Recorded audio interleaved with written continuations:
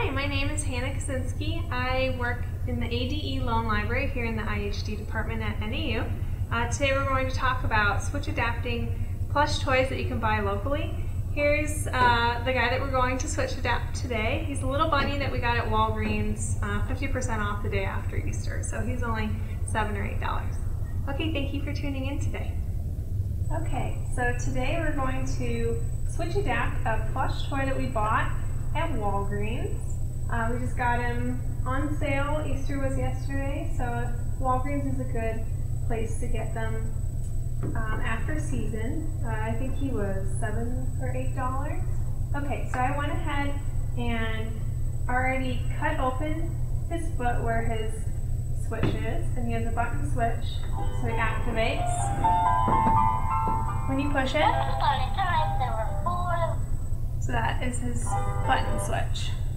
Okay, so I went ahead and seam ripped and exposed his wires, and then I color coded the wires. So one's green and one's red, and you can just put tape on one or tape on both of them, different colors, right on one, whatever you want, just so you can tell the difference. And I also pulled on his wires a little bit to expose them because they're hidden inside the toy. Okay, so first thing we're going to do is take our speaker wire, and we have 22 to 24 gauge speaker wire, and it looks like this. We get it from Radio Shack. It's dual wire, meaning it has two wires that have come together. So two wires put together, just like that. So we're going to take as much as we need, probably about 1.5 feet. So probably do about that much. And then just using some wire cutters and cut that. So a couple things that you need, actually I want to say before we get started here. You need your switch adapted toy. You need some seam rippers, some wire cutters or wire strippers, your 24 to 22 gauge speaker wire, some electrical tape. I like to use different colors, and then optional if you want, some alligator clips, and then we have this piece of wood that has alligator clips just drilled and then fitted in there. And you'll also need you'll need 1/4 of an inch mono inline phone jack, and then of course a soldering iron and some solder. Okay, so now that we've cut our speaker wire, we can go ahead and cut one end and strip it. So I actually use my wire strippers. So we're just going to cut a little bit, pull them apart, so just like that, and then we can strip these. And maybe you need about 1/2 inch or less, not too much.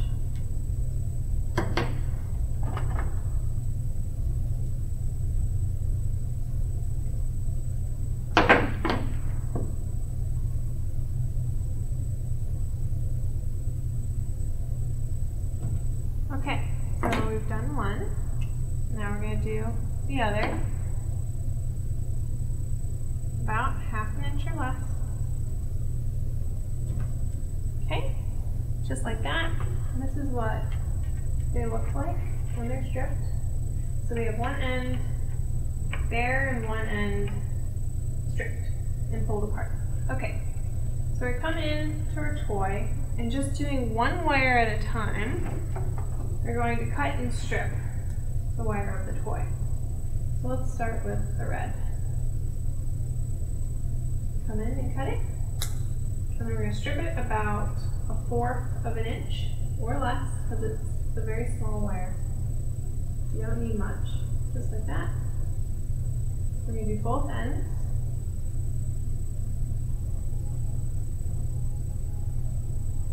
Okay. And so now taking one end of our stripped speaker wire. We're going to bring these together. This is a good time to use an alligator clip just to hold everything together.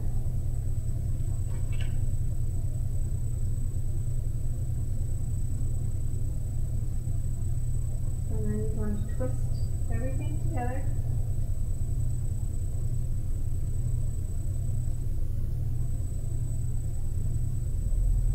Just like this. Okay, and then holding our soldering iron like a pen or a pencil, we're going to come in and just solder it here.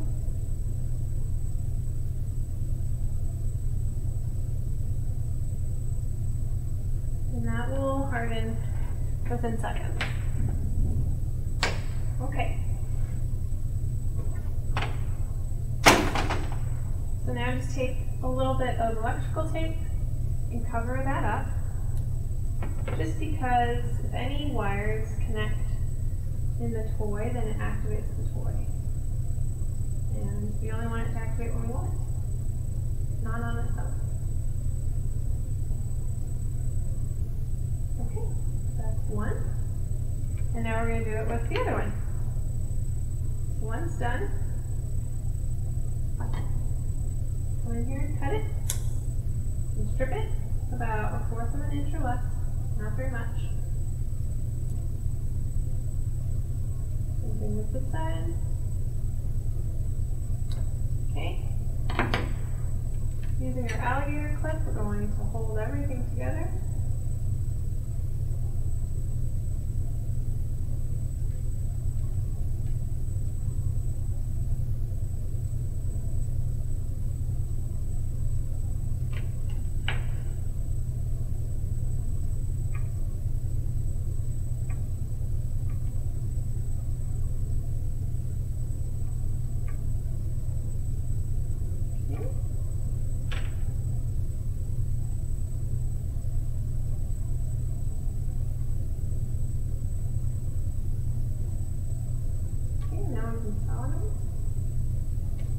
Make sure you get all the wires in there. If you don't, it won't work.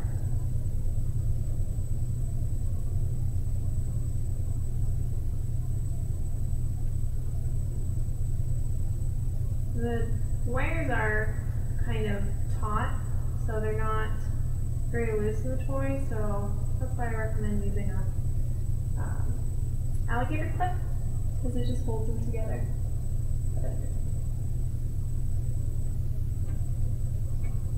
Okay, now we're going to go in and solder this.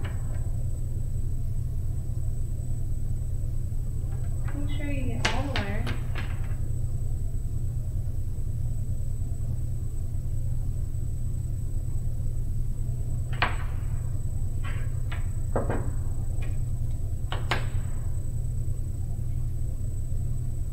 Okay, and now we're going to wrap that up with a little piece of electrical tape.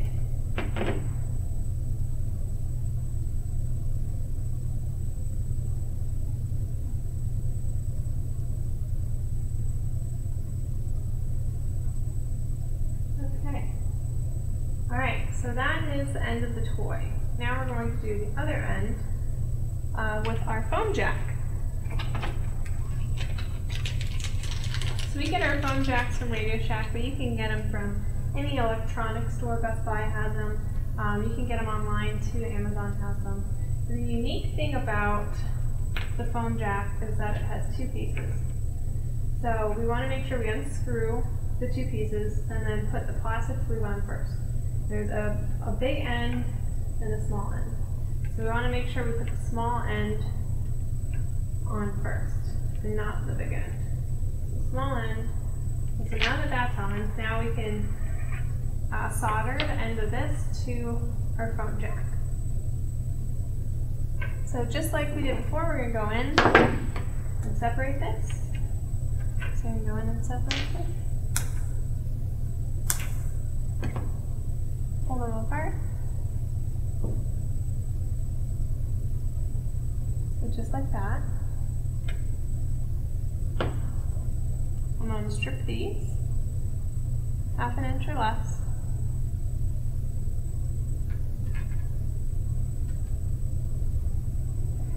both sides.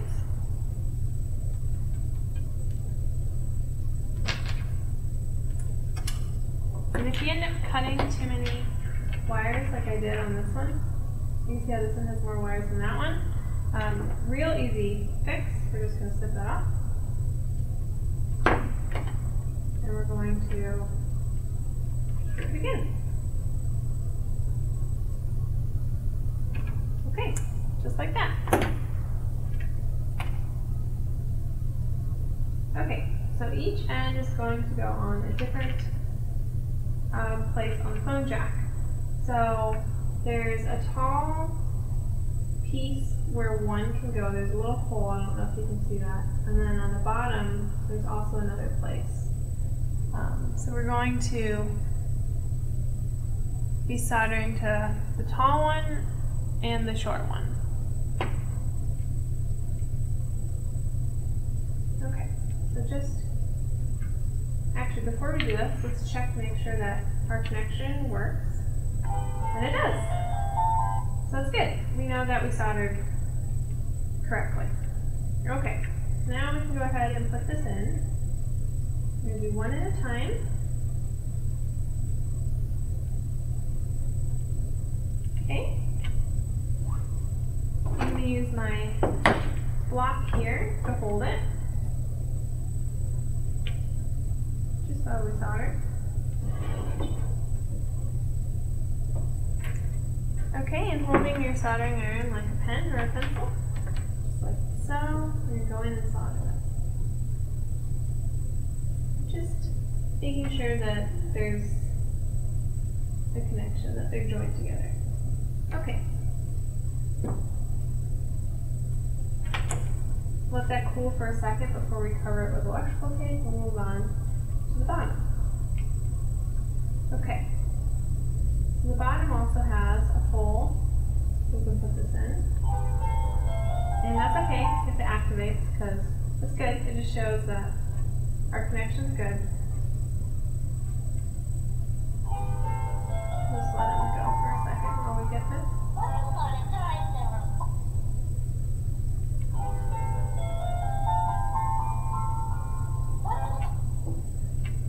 I know it seems a little annoying, but it's good. It just shows that our connections are good. So, okay, so now that we got that guy, just like that, I'm going to solder him as well.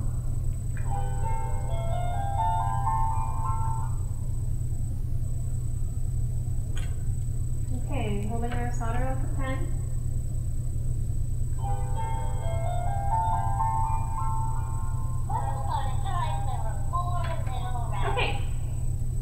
So that should do it, and to make sure that these wires don't touch, we're going to put a little piece of electrical tape, just because, as you saw, he'll activate if there's any connection between even the metal. So we're going to go ahead and put a piece of electrical tape, keep everything separate, start with a little on that piece.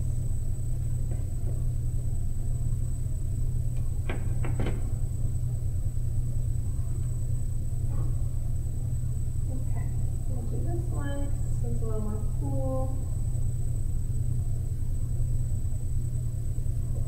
Doesn't have to be perfect, just has to keep everything separate.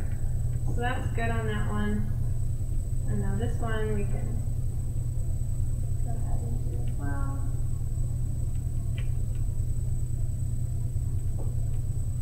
Okay. Okay, so now that everything is covered up and soldered, we can go ahead and put our sleeves back on. So we've got our soldering done and electrical tape wrapped around our two different wires. And now we can go ahead with our sleeve, tuck everything in there. Might have to do some twisting.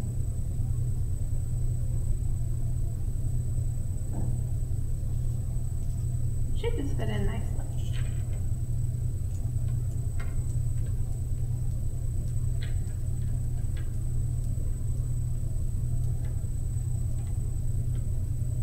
Okay, and so now we can test our toy.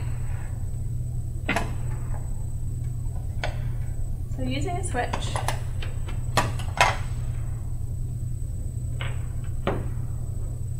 here's our toy. We're going to see that he works. And he should activate, you'll hear him. And he does. Okay. So you can see that if we push the switch, it should activate him.